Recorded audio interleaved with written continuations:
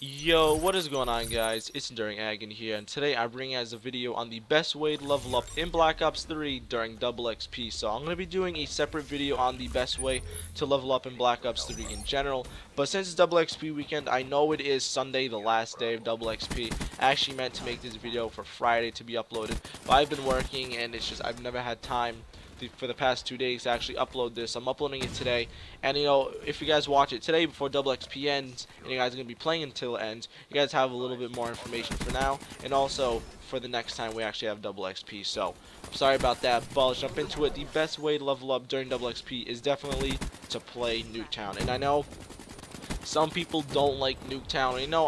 I'm funky with Nuketown because I get some good games, some bad games. It's the name of the game, it's Call of Duty, but also it's a small map and it's kind of crazy. Grenades flying everywhere and everything. But it really is Nuketown. You guys want to be playing Nuketown, and it's difficult, like I said, playing it all the time. But trust me, guys, towards the end of double XP weekend, you're going to be thanking yourself that you played Nuketown because you level up like crazy. And I'm going to show you guys at the end of this match, I have the after action report of how much XP I get.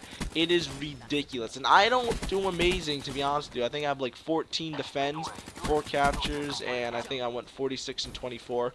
So it's nothing spectacular, but with those 14 defends with double XP on and everything, it's ridiculous how much XP you get. But really, guys, you need to play Nuketown, and they have, I believe it's Team Deathmatch, Kill Confirmed, Domination, Hardpoint, Uplink, and Safeguard. I think those are all the game modes that they have in it, and it's really, really good that you guys play Nuketown. Like I said, you guys level up like crazy. I know a lot of people, like I said, don't like playing it, but you guys really should be doing that. And also, while you're playing Nuketown, really look for easy challenges to do. Like, I know there are some for just career kills, obviously that will come in time, but obviously try out different guns. Don't just be using the same exact gun.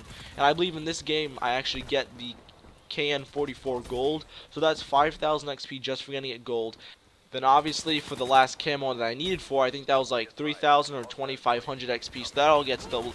And it's just crazy because you guys definitely want to be doing challenges. Obviously that's just also like the best way to level up too, is check your challenges. But just because it's Nuketown, try out different weapons, try to rank up a bunch of guns, especially SMGs, stuff like that. Whatever kind of guns you guys prefer, use them. You guys could be using shotguns, snipers, combat knife only if you wanted to. You could be using. I've actually met a bunch of people in Nuketown using combat knife only, and let me tell you, I've died off my score streaks, a bunch of stuff.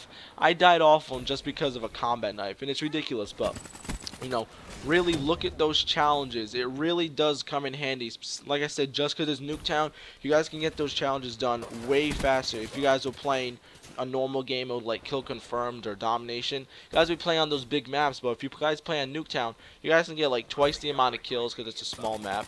And also, it's double XP, so take advantage of these challenges. Don't wait for the last minute of double XP to like, oh, let me check my challenges, and you're so close, and you get like one of them done when you really could have gotten like 10 challenges done, and that probably could have added up to maybe 50,000 XP. Like, that is ridiculous how much XP that is. So you guys really want to take, account for your challenges. Like I said, play Nuketown, that's the best thing, and just, try different weapons. That's what I've been doing. I've been going for golden guns lately, and I can tell that actually that's been helping me rank up fast. I know it's headshots and you might die a lot, but once you get it done, it actually does help out in the long run with the XP.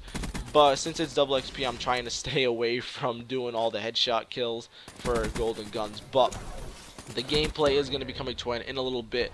But like I said, those are the main things you guys want to be looking for in double XP, because it really does help. And like I said, not everyone is a fan of Nuketown, and I actually thought about this. In this game, there's less coverage, which I actually like. There's less cover in this game for Nuketown, and which is really, really cool because a lot of people like to camp, but it's Nuketown, it's crazy.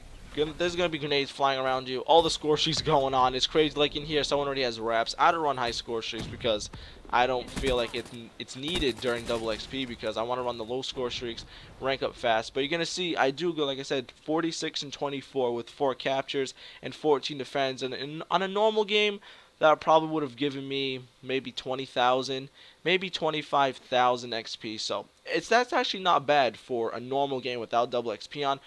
But you guys are going to see all the XP I got. You're going to see the challenges, the golden gun, all this XP I got. And you guys are going to see the total of how much I got. And look at 71,000 XP. And look, I rank up almost so close to 3 times, and that's ridiculous. You guys need to be playing Nuketown. It really does help you guys out a lot. But as always, guys, if you guys could all please leave a thumbs up, that would mean the world to me. Also hit that subscribe button for more Call of Duty videos. And as always, guys, have a great day, and I'll see you guys in the next one.